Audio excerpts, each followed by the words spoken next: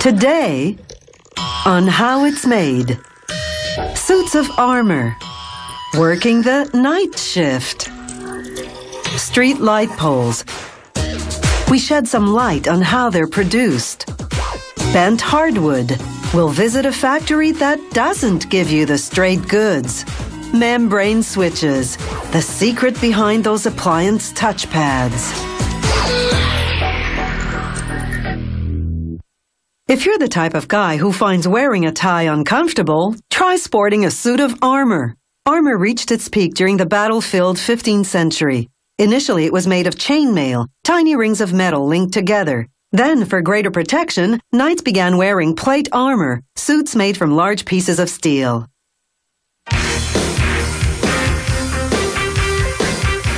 Today, armorers make this obsolete battle gear mostly for historical reenactment buffs. This workshop specializes in custom-made suits of armor. The armorer has to take 45 different measurements just to prepare the pattern. He traces each pattern piece on a steel sheet that's about 1.5 millimeters thick. Then he cuts along the trace line with a bandsaw. This is the breastplate, which covers the chest and abdomen. Now he begins to shape the piece using an automatic hammer. There's no mold or template to guide him. He works strictly by eye.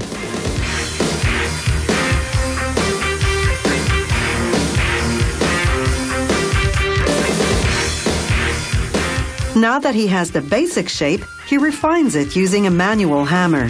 He strikes the metal against an upright log, a bag of lead beads cushioning the blows. This prevents the metal from deforming. A few lighter blows without cushioning in select spots to finalize the shape. Until now, he's been hammering the inside of the breastplate. Now he works the outside. He smooths the metal surface, a process known as planishing.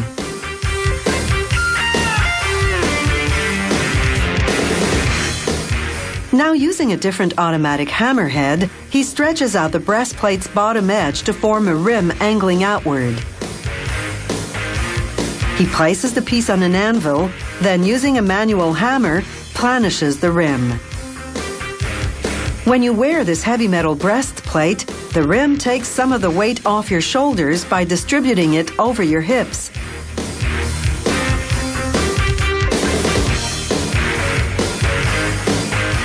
The armorer checks the shape, then makes any necessary adjustments.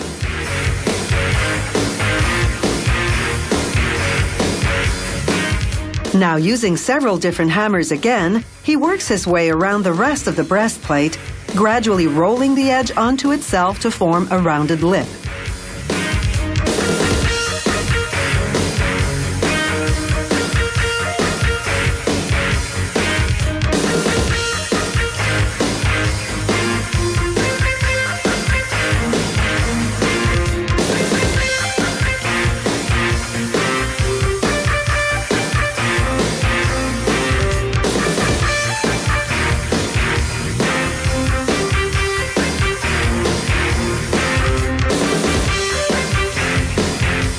Rolling the metal onto itself to form the lip reinforces the perimeter of the breastplate, and the rounded edge prevents the sharp metal from cutting the skin. The breastplate is now ready for the finishing touches. First, the armorer smooths the surface with medium grit sandpaper, then with fine grit sandpaper, then the last step with fine grit paper and a polishing compound. Some breastplates have an articulated styling. For this model, the armorer uses 3 brass rivets to attach the sections. He fastens them loosely to enable the pieces to move.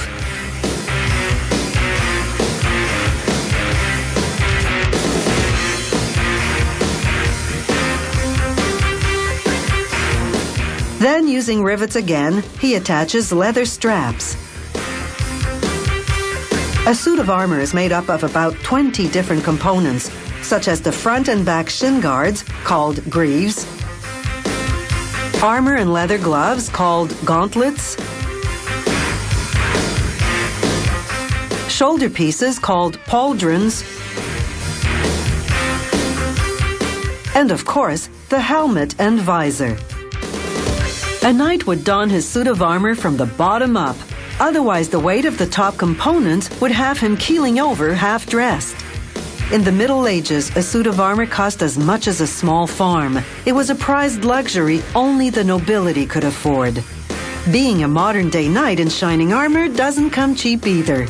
A base model suit costs about $3,000. An elaborate one, up to $20,000.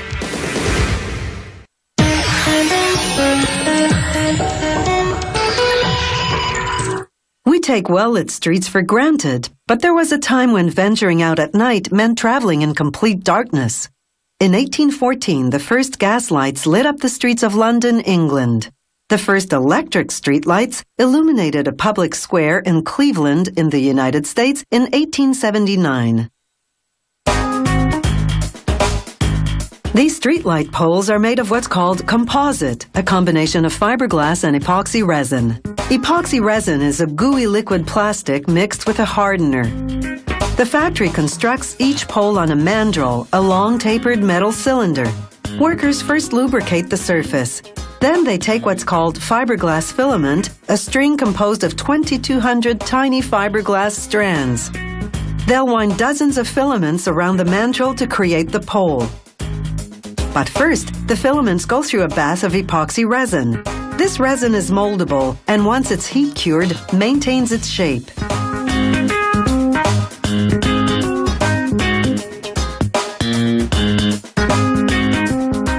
Once the filaments come out of the bath, a machine called a filament winder wraps them around the rotating mandrel. The speed of rotation in relation to the speed of the winder is critical because it dictates the angle of the fibers. The lower the angle, the more that part of the pole will be able to withstand the wind and provide constant, stable lighting. When a pole bends in the wind, the light appears to flicker.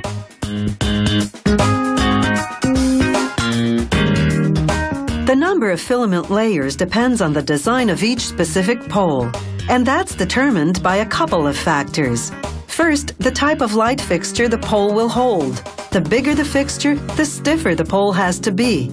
The other factor is wind. The windier the location, the stronger the pole has to be. Once the winding's done, the mandrel moves on to the curing station. They pump pressurized steam into the hollow inside of the mandrel. The heat kickstarts the hardener in the epoxy resin. This solidifies the resin and cures it. The mandrel rotates so that the pole cures evenly. Curing time depends on the length of the pole and how many filaments it's made of.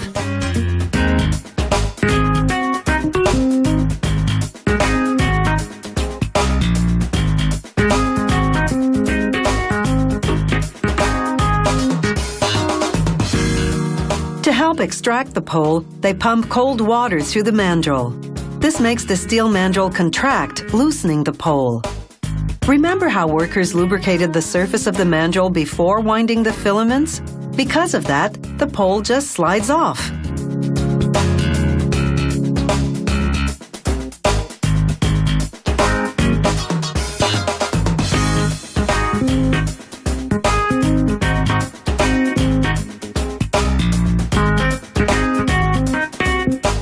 The pole now moves on to the finishing stages. First, an automated sander works the surface. The customer can order from a choice of surface textures, from smooth to rough. Sanding takes just a few minutes. Now a saw makes a neat cut at the top of the pole where the metal tenon will go.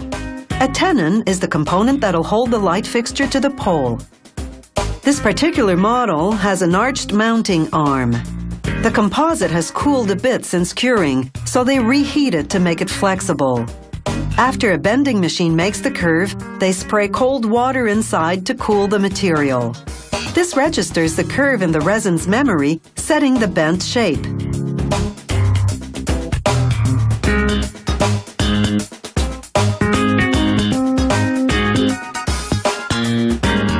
Now they cut out the hand hole, the opening through which the electrician will connect the underground wire to the fixture wiring. Workers then spray the pole with urethane paint. The paint acts like sunscreen, protecting the composite from damaging ultraviolet rays. This grommet hole will connect to the underground pipe that contains the electrical wires.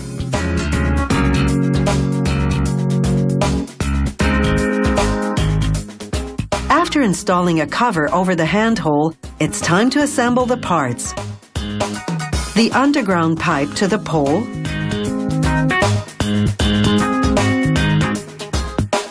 and the pole to the tenon and light fixture.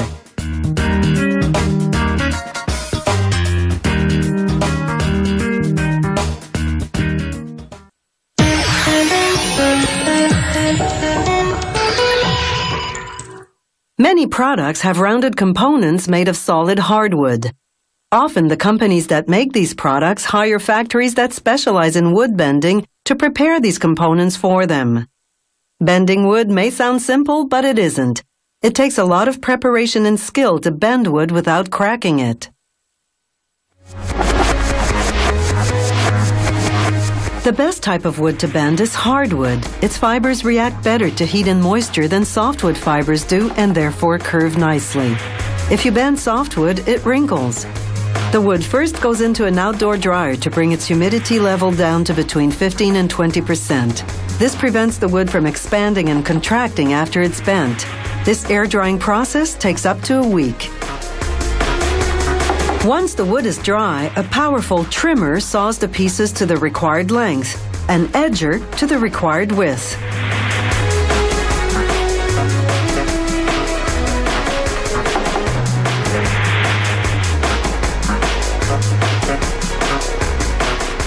Now that the wood pieces are the right dimensions, they go into what's called a steaming box.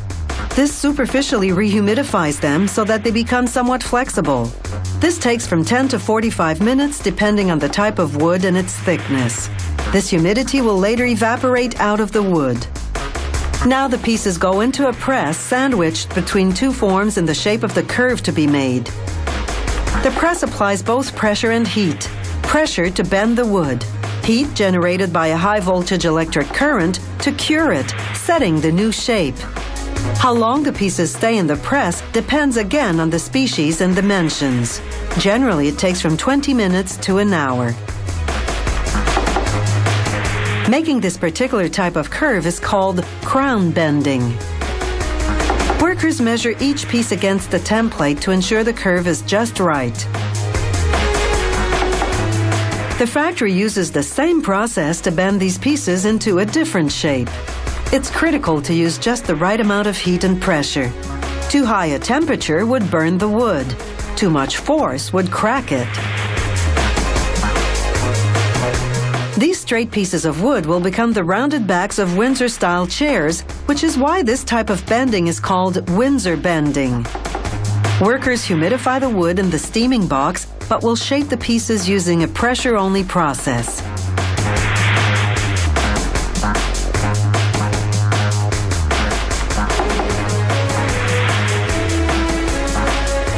They mount what's called a bending mold onto a hydraulic press.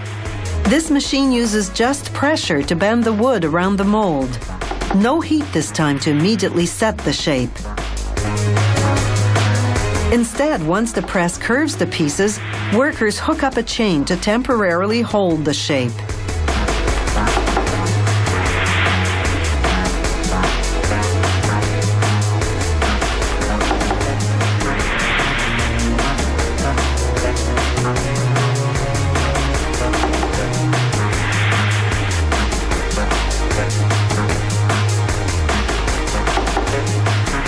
Then they transfer the bent pieces to a heated indoor dryer. The drying process takes between 2 days and 2 weeks, depending as before on the type of wood and the dimensions. Once the wood dries out, the curve is permanent. There are many wooden products that require bent components. This wheel for a horse-drawn carriage, for example. Back to the Windsor chairs now. A dowel machine rounds off the bent pieces.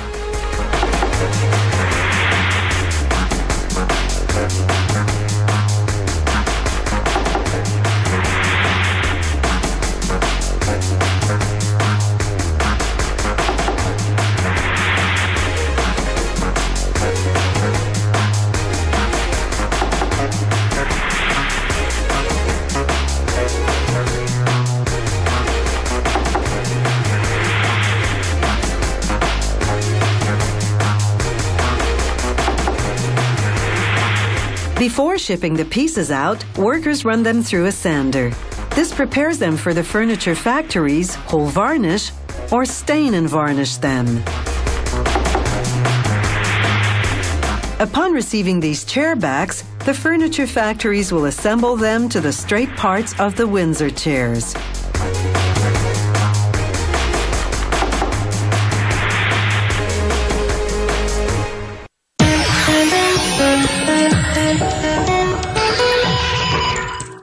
The term membrane switches probably means nothing to you, but chances are you use them or at least see them in use daily.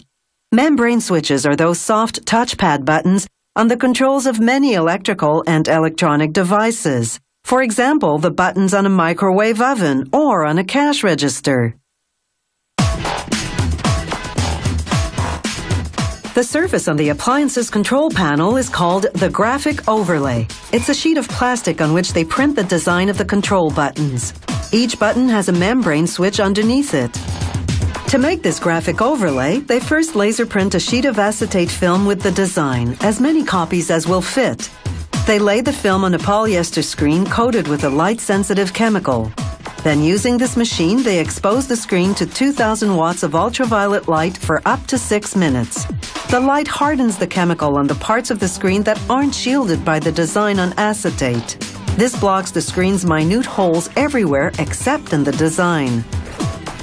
Workers remove the acetate film and rinse off the shielded chemical that didn't harden.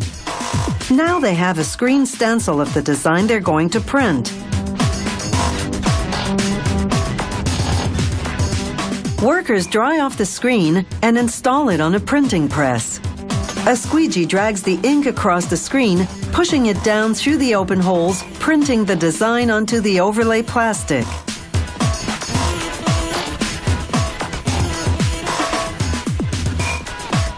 Ultraviolet lamps cure the ink in a matter of seconds.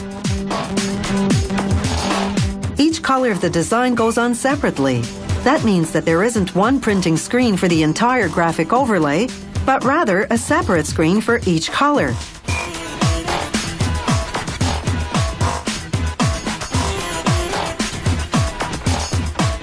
Meanwhile, on another screen printing press, they print the circuitry layout onto transparent plastic. The ink contains silver, which conducts electricity. The circuitry layout will go behind the graphic overlay. Again, they print several at a time. Once the printing's done, it's time to assemble the layers that make up the membrane switch. First, the circuit layer goes onto an adhesive sheet. A roller ensures a solid, airtight bond. This spacer sheet will separate the overlay and circuit layer to prevent contact between the two from being continuous. Over each circuit goes a dome made of nickel-plated stainless steel.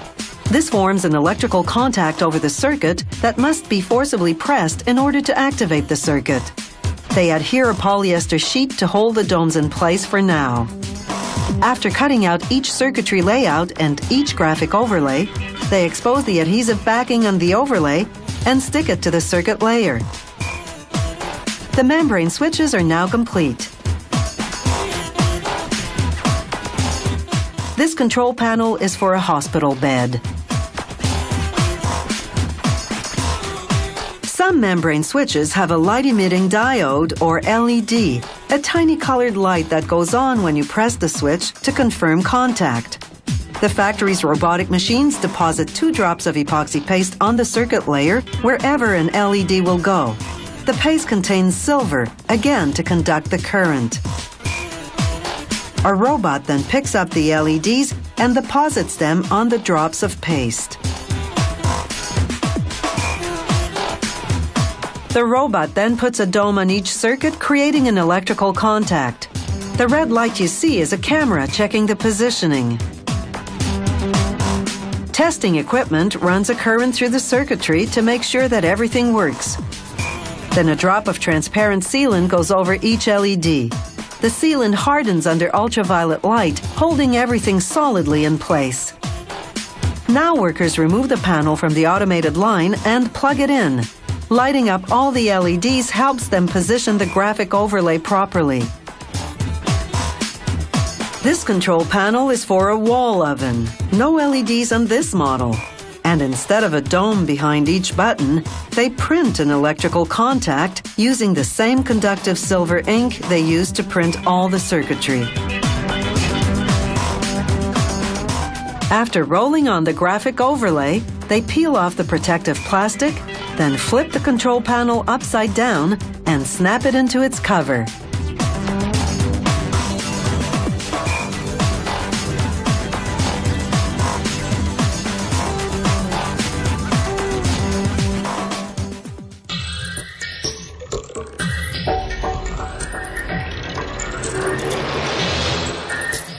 If you have any comments about the show, or if you'd like to suggest topics for future shows, drop us a line at www.howitismade.net.